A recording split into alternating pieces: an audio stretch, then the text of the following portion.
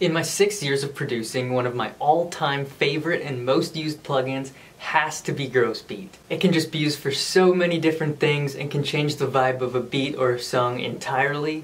If you've never heard of it before, I'm sure after this video you're probably going to use it just as much as I do. So I'm going to show you my favorite ways to use Gross Beat. Alright, so getting started with my number one favorite way to use Gross Beat, these are in no particular order by the way, is to use it for your intros. What we're going to do is use the half speed preset and have a really slow, mellow, and kind of emotional intro. And so to do that, just double click, see what track you're on, make sure that you have that track selected, add the Gross Beat plugin, and we're going to navigate over here to the momentary tab. And we're just going to choose half speed. But then what we're going to do is on the Gross Beat plugin here, just right click on the knob and go create automation clip. That will insert this here. I'll make it bigger for you so you can see more so what we're doing. Let's get these ones out of the way. What we're manipulating here is this intro. So I want to have it playing during the intro and then have it cut out at the end of the intro like that. But what we're gonna do is rather than having it go straight and then zero, because that'll just sound kind of abrupt, what I like to do is have it kind of fade in to about half and then go all the way back up and then cut off. And you can even smooth these out a little bit. I like to do it that way. And let's just take a listen here and I'll show you what that sounds like.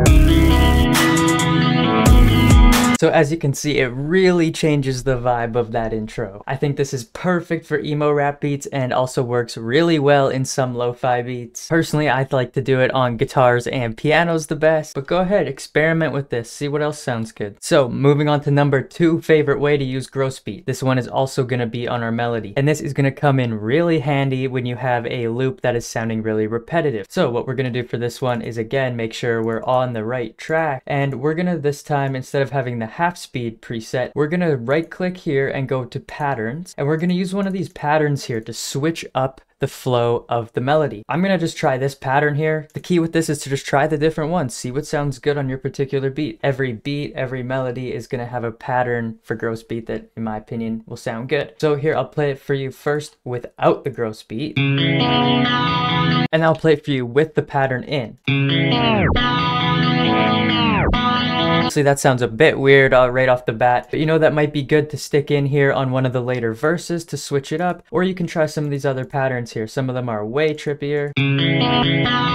See, and now you've got a whole new guitar melody. I'll show you one more just for the fun of it.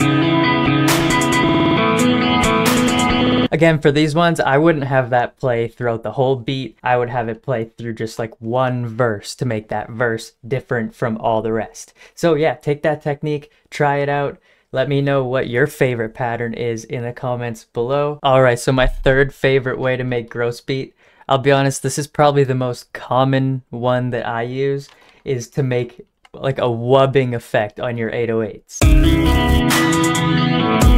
Alright, so how we're gonna do that is make sure you have your 808 pattern selected this time, not the melody. We're gonna add Gross Beat, and we're gonna put on this half beat gate preset here. But the key is you need to turn it down to at least like 60-70%. We'll start with 70 and see how that sounds.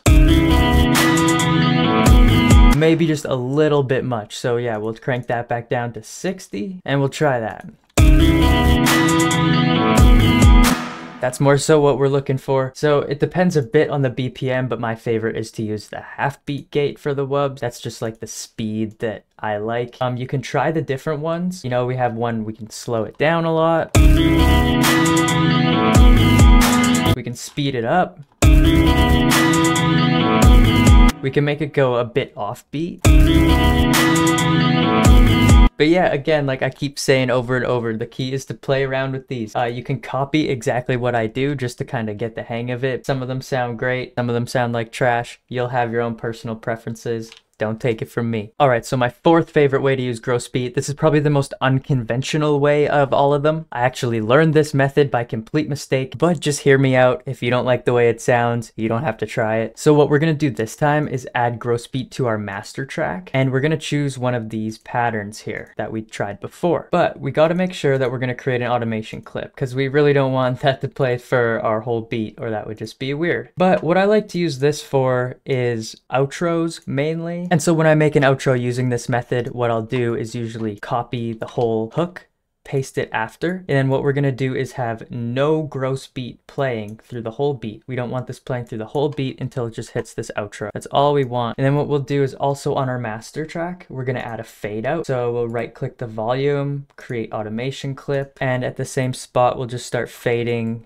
this out. Similar to when we used the half speed plugin before, it's just gonna change the whole vibe of the beat as soon as it hits here. This is a bit unconventional. I don't use it very often, but I have had a few beats where I put this on the outro, or actually other songs I've produced for people as well. I've used this method on the outro as well.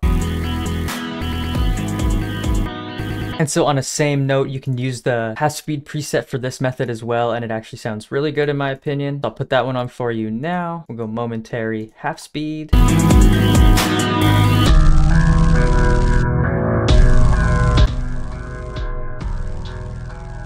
But I do have one last final method to show you. So the beat I'm using for all these demos, by the way, is called Deployment, and it is on my YouTube channel along with 1,000 other free beats that are like this. You can use them in your songs. They're all free for profit. And so this trick is a way to make a really easy, quick hi-hat pattern. And so what we can do is just take a basic 2-step hi-hat pattern like this. We can put gross beat onto that. Choose one of our patterns. The complex ones or the chaotic ones work really good for this. And there you go, there's your brand new hi-hat pattern.